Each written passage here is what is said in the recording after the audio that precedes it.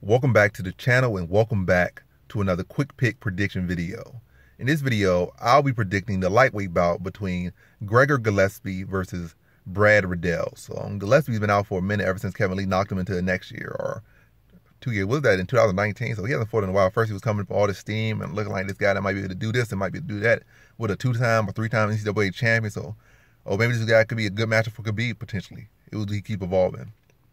But then Kevin Lee had other plans and sent him into the next 2 years. But how I see this fight versus Gillespie versus Brad Riddell. So Brad Riddell has been impressing me a lot. He comes from that city kickboxing gym along with Adesanya and Volkanovski and Kai Car-France and etc. etc. And a lot of them, they might not be wrestlers, but their wrestling game, or at least their wrestling defense, really starts to, they kick it up a notch, or it really gets up to the level. And they can look real solid and they look real good in these grappling situations, just enough to get on the feet where they really shine. Or even sometimes they go away from and they actually have real good success with their grappling. And Riddell's one of the ones that I see him offensively using his wrestling a lot of times. And he looks pretty solid with it. But definitely nowhere near, definitely nowhere near where Gillespie's wrestling is. And definitely hasn't fought a wrestler at the caliber of Gillespie, not even half the caliber of Gillespie. So it's going to be a different story. And for Riddell, this could be a good fight for him. He could stuff the takedowns enough and keep it on the feet. Then it opens up for him. But Gillespie isn't one of those wrestlers that takes you down or attempts 2 or 3 takedowns and is done, or attempts to take down a round. Gillespie's a wrestler that's going to be on you relentlessly. He's going to go for 30 takedowns if he needs to, just to score 1 or to score 2 or score 3. And his accuracy is pretty high anyway, so he probably go for 30 takedowns and get 20. Even though it hasn't been done yet by him, I know it's within his ability to do that. And that's going to be an issue for Riddell. Riddell, like I said, his wrestling and scramble ability is pretty solid, but he has been taken down and has been controlled for a significant amount of portions of time by wrestlers and grapplers who aren't on the wrestling caliber of Gillespie. So I know he's going to be training for him specifically, and we're going to say those other guys striking is better, or are better.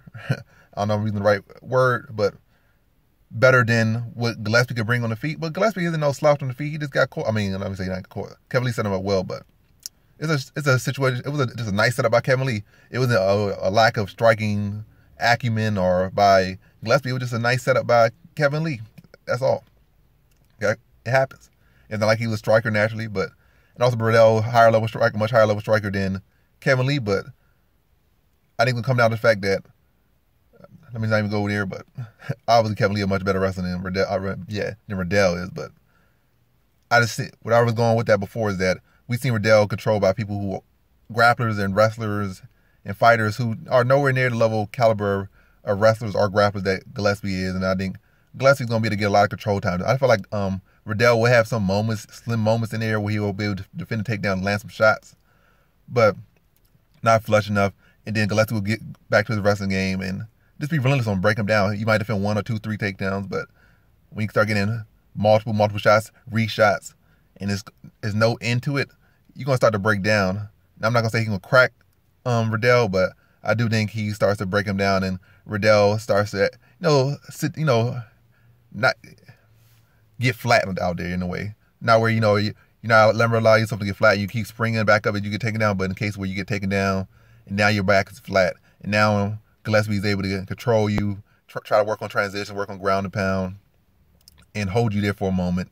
And that's going to get to that point. It's going to get to the point where Riddell just gives up and Gillespie just passes his guard like butter and then taps him out or anything, or just gets his back, flat him out and TKO him. But it's a case of where he's going to get him to, have to stop, give up the fight some and try to regain himself before he can try to explode back to his feet or work on his neck move instead of just trying to spring back to his feet, because eventually Gillespie's pressure and wrestling is going to wear him down. So in this fight, I got Gregor Gillespie via decision.